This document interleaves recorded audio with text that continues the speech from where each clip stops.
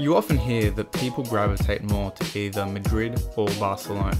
Like the age-old Melbourne and Sydney debate, one city is more progressive, rich in street art, and has a more vibrant nightlife, whereas the other is more iconic, an economic powerhouse with beaches lining the horizon. And to my surprise, I actually found Barcelona the victor. Contrasting every other trip I've done, my month in Spain was actually with an organised tour, a travel writing course through Global Hobo, which receives all my recommendations. Sitting in the central coast of Catalonia, Barcelona strikes many of the major beats you expect from Spain. Cool breezes through cobbled alleys, wine with city views, clubs running until midday the next day, and a revolutionary atmosphere. Definitely, in the summer of this year, revolution and independence still define Barcelona. You would stumble across protests and, more commonly, crane your neck upward and see the Catalonian flag draped from balconies as an incessant, quiet reminder that this city is boiling to revolt. It was a surreal sensation reading George Orwell's Homage to Catalonia while sweltering in Barcelona's dry heat. Sure, an immense cliche, but wholly worthwhile, because seeing the Placa de Catalunya referenced in the context of Spain's civil war and traversing that pigeon-infested square as a tourist 80 years later carries a sentiment that's difficult to articulate. It makes a city feel older, richer, and possessing a narrative you're now part of.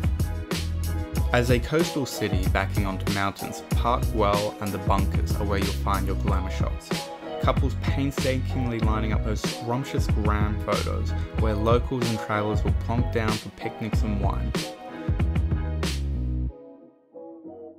La Sagrada Familia, the iconic cathedral, has a daunting presence for half a minute, but lingering outside feels like bashing your way through an Old Testament marketplace with stall owners and scam artists harassing you every 2 steps.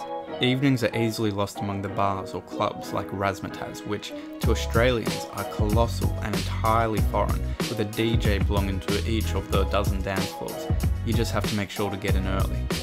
But to me, it's the old town, the Gothic quarter, which is the meat of the city. Crammed alleys with laundry hanging on overhead lines, opening into cafe courtyards and titanic cathedrals appearing between market stalls as you round another corner. If you're by the Gothic quarter, it would be a shame to pass up the Museum of the History of Catalonia. Making use of my university discount months after graduating, the ticket price was slashed to about €3. For the price of a Sydney soy flat white, I found myself with access to 2 floors dedicated to the peoples who inhabited Catalonia, from the Paleolithic era to modernity.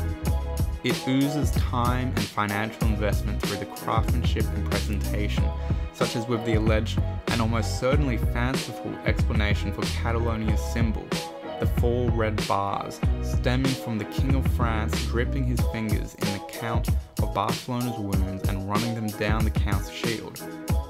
Downstairs, a photo exhibition showed off scenes from the streets of Barcelona during the Civil War, a period when people from all over the world lent support to the ultimately doomed dream of Spain's Socialist Republic. I was glad these photos were being exhibited because they married so well with the scars of civil war which still blemish Barcelona today, which are still hearing and worth mourning. Tucked in a quiet corner, otherwise unbejeweled and ordinary, is a square in the old town, the Placa de Philip Neri, a courtyard where the old church walls still bear the shrapnel marks of a detonated fascist bomb, killing 42 people, mostly children, who sought refuge in the church during a raid. Whew.